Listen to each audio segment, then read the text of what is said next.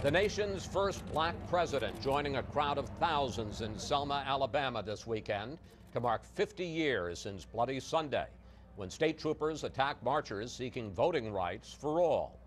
President Obama said the struggle for equality continues.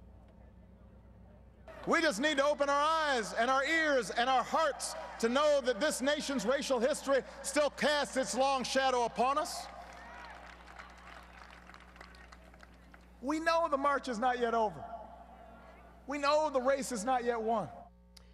And indeed, all this the same week the Justice Department issued a blistering report about racial bias in the Ferguson, Missouri Police Department.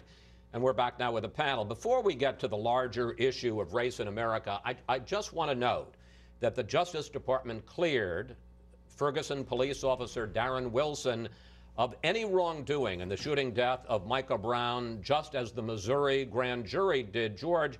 After 7 months of investigations and protests, it turns out that hands up, don't shoot apparently never happened.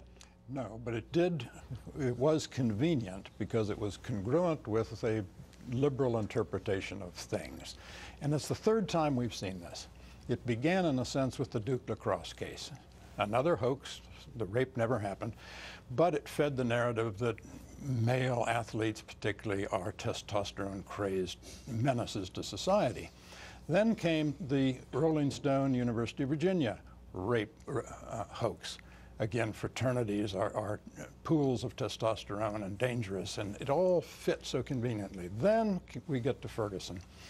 And Ferguson, the don't shoot, fed the narrative about how the police are inherently dangerous to minorities.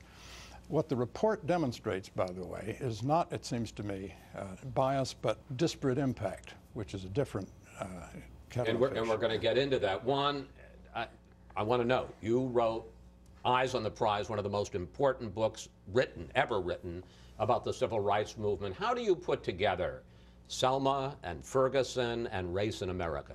What are your thoughts this weekend? Well, Selma is a great point of reference for looking at where we are on civil rights. I mean, you look back at Selma, at the people crossing the bridge, Chris.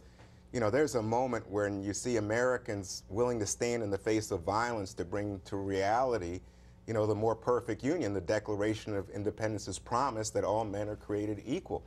But what you see today is, I think we've lost moral clarity. Because it's moral clarity when you have the Jim Clarks and the Bull Connors beating people who simply want to register to vote as Americans. These were police down south in the 60s. And today, you compare that, we have lost moral clarity. I think what we've got now is civil rights has basically become black people as a special interest group, a key constituency for Democrats, making demands on the system and treated as such. I think you've lost moral clarity, obviously, when you can't fix the Voting Rights Act in this day and age, 2015, to guarantee that all Americans. Instead, you see people engaged in what I think are efforts to diminish the vote of not only blacks, but Latinos, young people, seniors. And I think you also see diminishment of moral clarity on the part of black leadership in this country when they won't pay attention to some of the issues with regard to family breakdown, crime, bad schools, instead always pointing again to the white community as if white guilt is going to carry you to the next plateau. Just not realistic. So we've lost moral clarity in terms of dealing with slavery, Reconstruction, the fight against legal segregation in this country.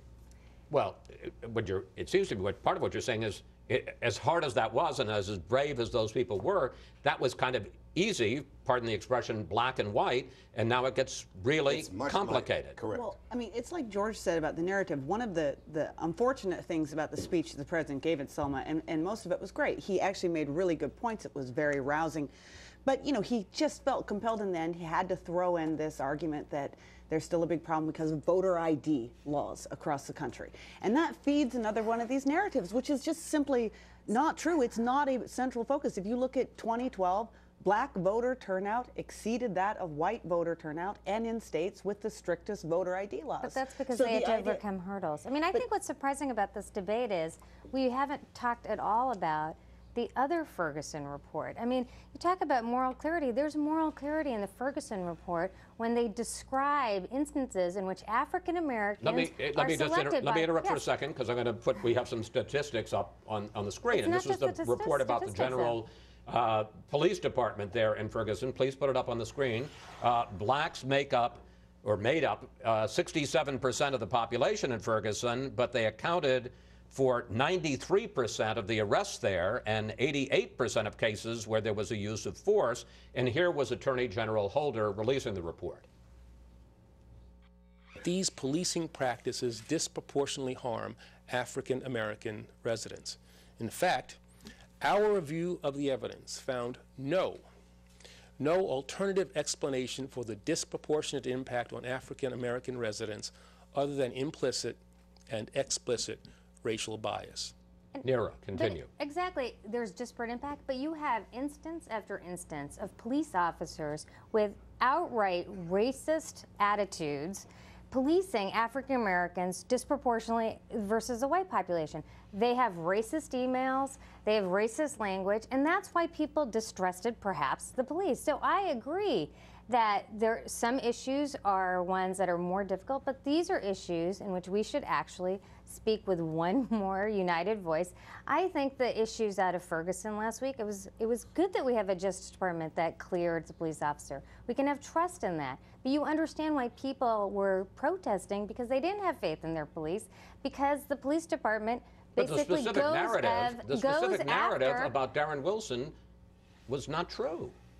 Okay, there was a specific narrative that wasn't true, and it was good that we have a Justice Department we can trust. But why people were distrustful was because we've now learned that they have a police department that targets African Americans. And I would hope that all of us would see in Selma 50 years later that there are still challenges we face as a country. And I thought that's what was so important about the president's remarks, was to say, you know, these are things that we still have to tackle, and I hope we all do. Less than a minute.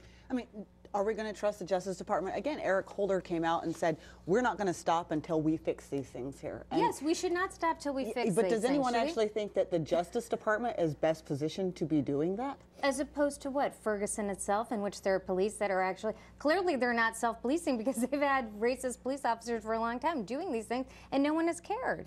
No, isn't that why we have a Justice Department? Because we have these laws that aren't being enforced at the local level? I mean, I think that report was actually incredibly complicated. It got into things like productivity quotas and things too. It was tough. To be continued, and the debate will go on. Thank you, panel. See you all next Sunday.